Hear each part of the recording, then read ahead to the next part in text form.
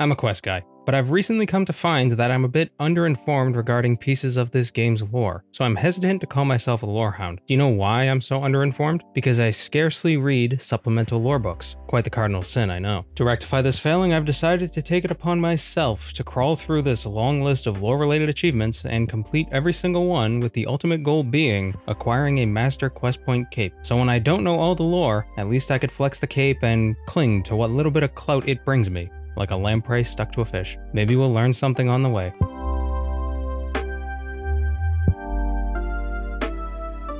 There's a lot to do, and it's hard to know where to start. I think finishing up all my undone mini-quests is a good jumping off point. So let's start with Sheep Shearer. Once a quest, now made mini. For good reason, I suppose. Not really much of a quest, but instead a one-day farmhand job.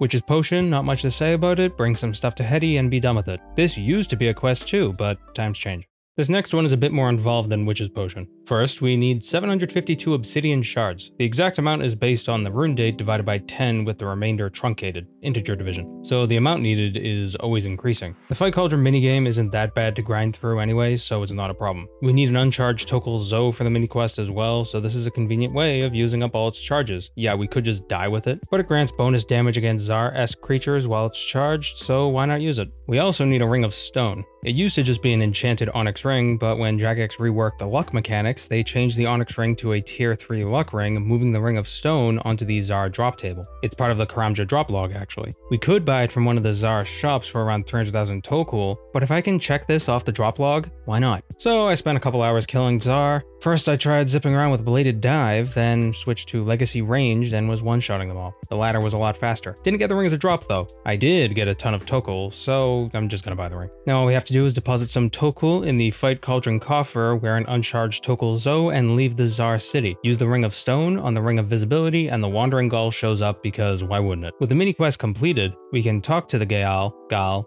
whatever, and have him translate the data spheres, or the things that the Tokar uses books, and he'll give us some interesting lore regarding the Elder Gods and how they create worlds using the Elder artifacts. And if they're unsatisfied with the results, the Tokar return to the Elder Kiln, melt into the sacred lava, and the gods rip the kiln out of the planet to move on to the next one. Now, the Tokar just sit and wait for the Elder Gods to return. Well, they don't do that anymore since the gods already returned, but at the time of this mini-quest, they were still waiting. Here's a mini-quest I should have done ages ago when I was focusing on Heart of Galenor reputation. You get an anima shard as a reward. It basically explains how each of the Heart Generals came to be fighting for their respective gods. Helwyr is an elf from the Cywyr clan who was searching for a way to cure the crystal shapeshifters back on Tarthiad, but while exploring Galenor, they were captured and experimented on by the terminally ill human Grigorovich. Grigorovich, we learn, made a deal with Sliske to live forever and was transformed into this maniacal jester form, his body now matching what he truly was, a monster. He swore fealty to Sliske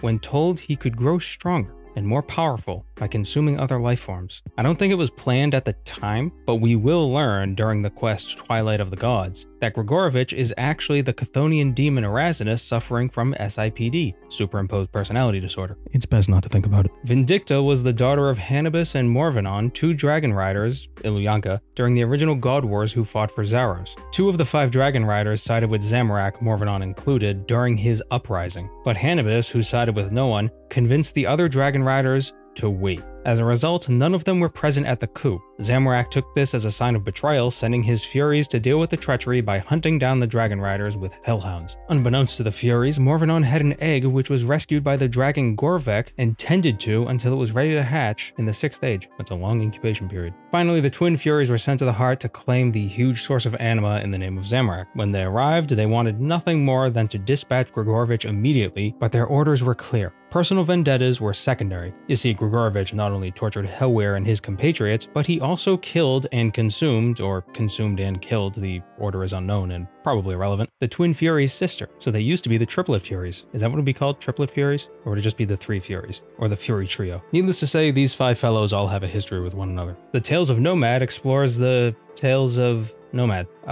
yeah, he's a pretty cool character, and I could make a whole video on the lore behind him. I should actually, so I won't get into too much detail here. The most interesting fact about him is that the person who taught him all about soul magic was Oreb, an exiled Terra Guardian Magister. You may know him as the Magister. Well, I guess that's not very surprising. Father and son, I did this on Taskground recently. Talk to Erwinson, talk to Sigly, talk to Erwinson, easy. So since his name is Erwinson Siglyson, would his son's surname be Erwinsonson? Raksha, the Shadow Colossus. Colossuses are actually a specific group in RuneScape lore. It's basically all the wild animals that manage to attain some level of godhood from being exposed to a large amount of anima or an elder artifact. Lorinab was one, Araxi, Piara, the Wushenko guardians such as Seryu. Here's a few of them. What makes Raksha stand out is that he was exposed to shadow anima, becoming something like an anti-god. Rather than being empowered by the stuff of elder gods, he was empowered by the stuff of Erebus. He also kind of pushed Cranon over the edge by projecting visions into his mind, and we all know what happens at the ends of roads that lead to Zautak. Finally, Turtle Combat. No real lore here. We just have to outfit a bunch of turtles with weapons and build them a training facility. Unfortunately, since they aren't teenagers nor mutants, they're probably not going to get much in the way of notoriety. You see, merchandise is all about branding, and Ninja Turtles just ain't gonna cut it. Sorry guys.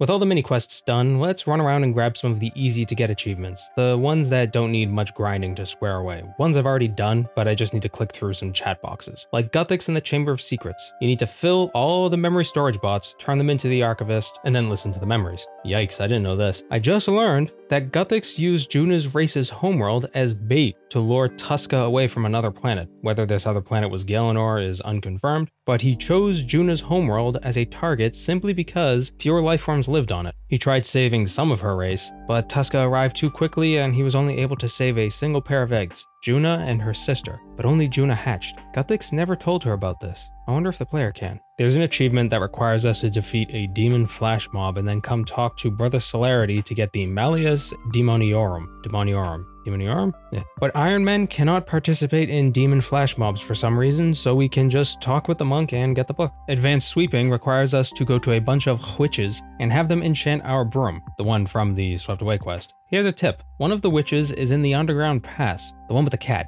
If you've completed Morning's End Part 2, just go to the Death Altar and use this tunnel to get to the dwarf camp just below all those platforms you have to hop across. It's a lot faster than navigating the rest of the pass. You can even teleport to the altar with the Terran and Quiver 3. After the feud quest, you can help Ali Morrisane a little bit more and outfit his shop with runes, blackjacks, and, well, outfits. You need to talk to shop owners in various places in the game and convince them to provide Ali with some stock. I remember, ages ago, long before cosmetic overrides, my bank standing outfit was a dragon pickaxe, trimmed slayer cape, a black plate body, black plate legs, and one of these fezzes. I totally forgot fezzes were in this game until just now. They're pretty cool. Cecilia, I'm begging you, please, leave this abbey. Or stay, I don't care. Chillin' with a Rav. Rest easy here, Rovera. I never unlocked Chip Trollheim teletabs. We just need to grab a journal from this dwarf and bring it to Dionysus, also known as the Wise Old Man. Now this was a tedious one. Clues in the monkey drool. We gotta get one of the monkeys out of the Ardoin Zoo and feed it bananas until it spits out a medium clue. Up until now, I'd been downgrading a bunch of my hard and elite clues into mediums whenever I hit a cap.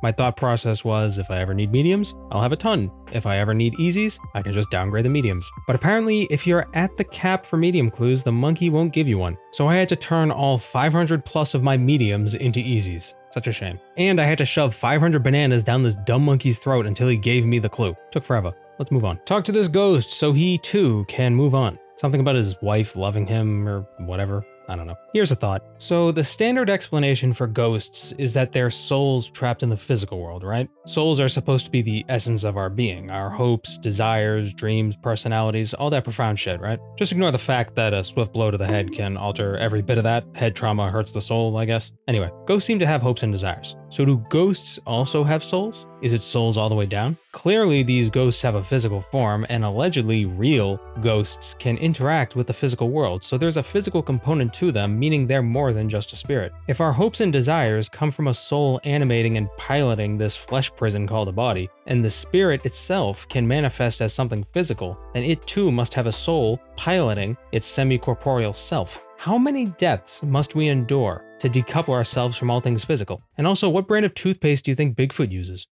Let's get this guard out of this tree. He's been up there since 2005, but he can finally go home. After sitting up there for so long, I wouldn't be surprised if he developed some sort of deep vein thrombosis. Oh man, that just made me realize how actually terrifying blood magics could be. Just imagine telekinetic embolisms. Fires are mostly harmless. Let's light this fire and get these herbs. Post-quest stuff from Fairy Tale 3, never got around to it. Hall, come to Templeton. Just gotta talk to Simon Templeton about selling him noted artifacts, then let the Pyramid Plunder Mummy know. Easy peasy. When Do No Evil was first released, elite clues were a bit rarer than they are today. After the quest, you can use Ava's Alerter to find one buried in one of 4 locations. Mine was in Mireditch. Squeal for coins. I hate Yelps. I hate that he was added to this quest as some cheeky send-off, as if the problem with Squeal of Fortune was that it wasn't thematic with RuneScape, that somehow Treasure Hunter is better because putting the spinning RNG wheel behind a facade of treasure chests is more RuneScapey. I also hate when devs acknowledge problems in their games and play them off as cute little jokes. Remember the first iteration of Calgarian demon familiars? Remember how big they were? One of the conversations you can have with him has him say,